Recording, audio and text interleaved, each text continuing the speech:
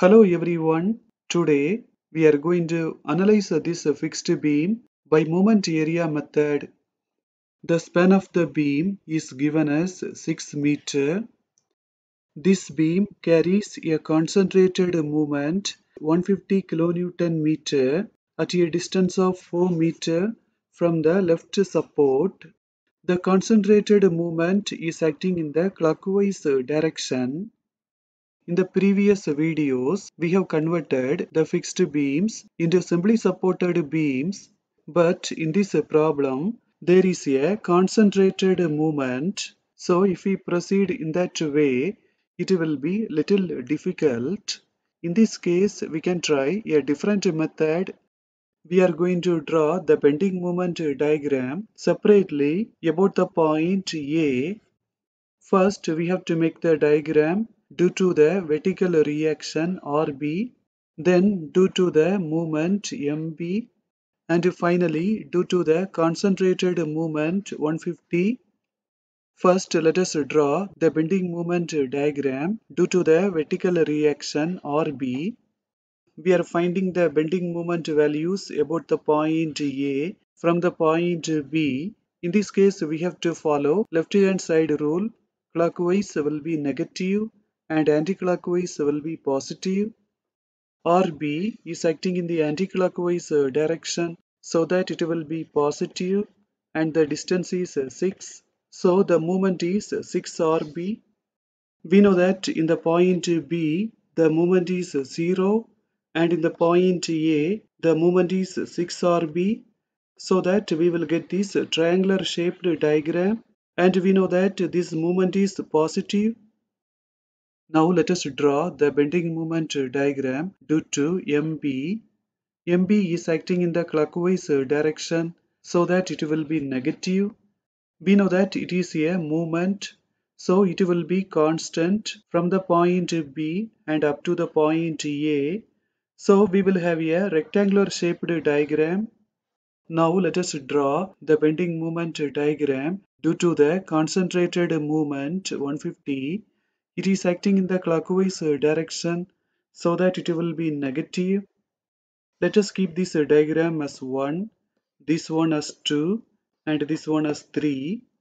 Now let us find area 1. We know that it is a triangle. We know the area formula of a triangle, half into BH. Here the breadth is 6 and the height is 6 RB. So for the area 1 we will get 18 RB.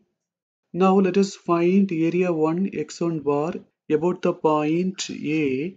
We already know the area. Let us apply that. Let us find x1 bar. For this triangle, the centroid distance towards the left is 1 by 3 into breadth. Here the breadth is 6, so 1 by 3 into 6. For area 1 x1 bar, we will get 36 RB. Now let us find area 2. We know that it is a rectangle. When we multiply the length 6 with the MB, we will get the area. We know that the diagram is negative, so we have to apply the negative sign.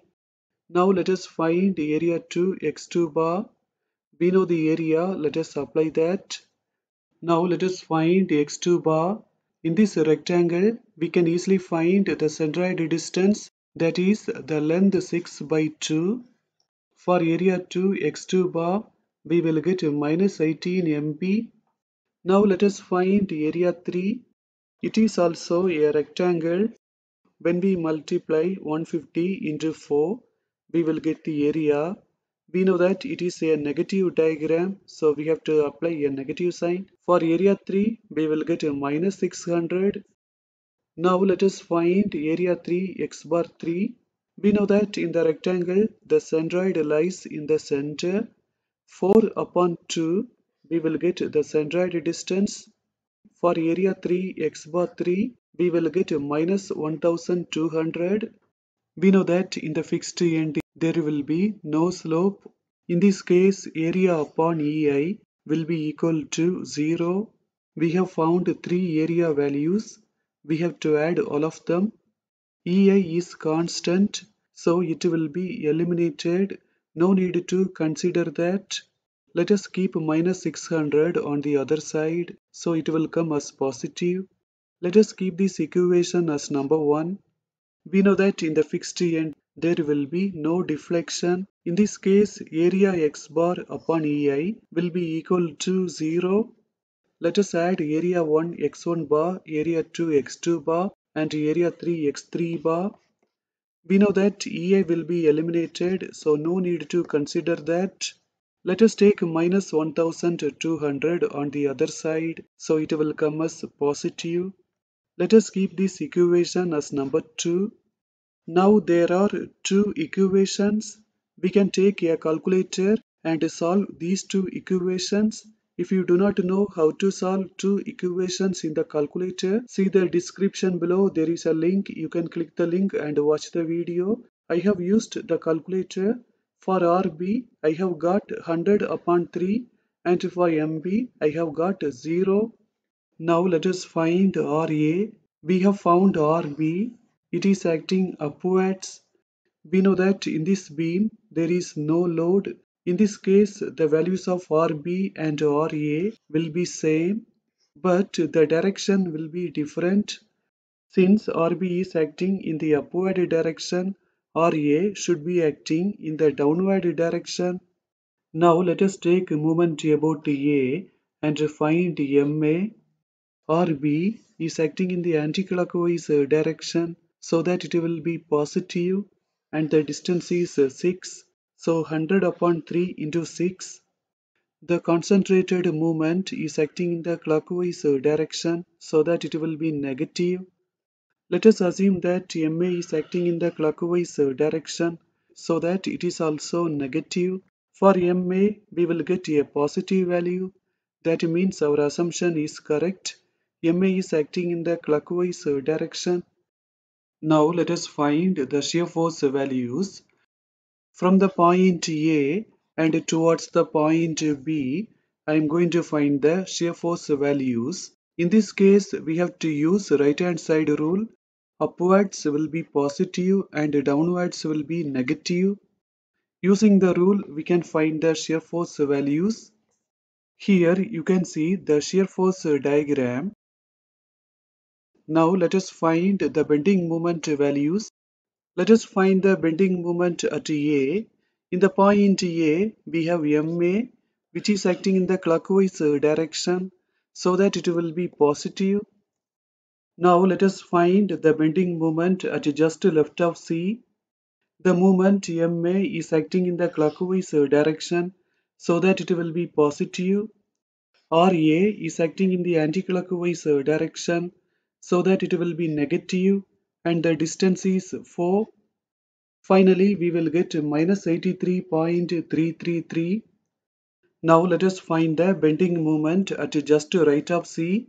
For that, with this value, we have to add the concentrated moment 150. Since the concentrated movement is acting in the clockwise direction, it should be applied as positive. Finally, we will get 66.667. We know that in the point B, the bending moment is 0. Here you can see the bending moment diagram. This is the point of contraflexure. In this point, let us make a section and find the distance. In that point, I have made a section at a distance of x from the point A. In this section, we can find the moment, and we know that it is 0. Using that concept, we can find x. Let us apply that. Now we are going to end this session. Thank you for watching this video.